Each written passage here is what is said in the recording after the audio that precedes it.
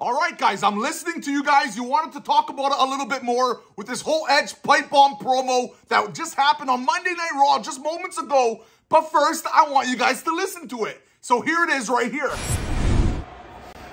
You have people on other shows saying your name just to get a cheap reaction. You live rent-free in a lot of heads.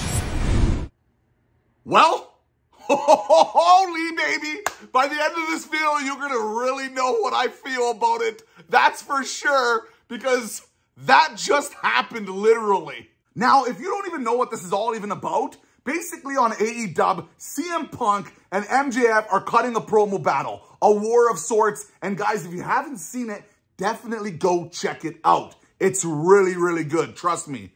And basically, the big social media scuffle, I don't even know if that's an actual word. You guys can help me with that. Basically, CM Punk went up and said that MJF is a less famous Miz.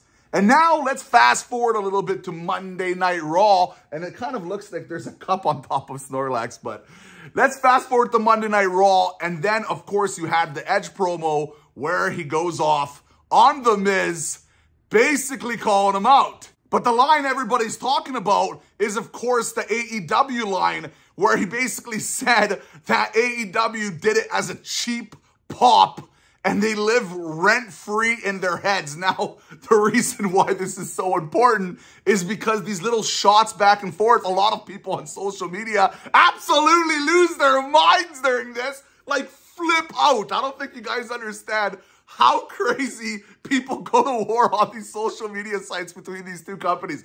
But as a fan of wrestling, I love it. I know some people hate it, especially when AEW does it because, well, WWE's bigger. They're just trying to do it as cheap pops, like Edge kind of said. But for me as a fan, I love it. It adds interest. It makes the promos more captivating. And I don't care if WWE suddenly talks about AEW, New Japan Pro Wrestling, or any other company. I'm all for it. I think it's great. I love the talking points. But maybe I'm in the minority here. And honestly, between the two companies, I feel like they're good one.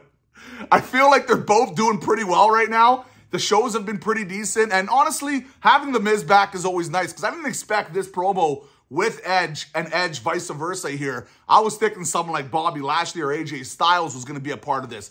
So honestly, I'm all for it. I think the whole war thing is a little kind of overdone, to be completely honest. I don't think this is a war anymore. And no, that's not a shot. Oh, look, there's another YouTube video. But honestly, I would love to know what you guys think. So let me know in the comment sections below. Were you offended by it or anything like that? Let me know. That would be great. Cheers.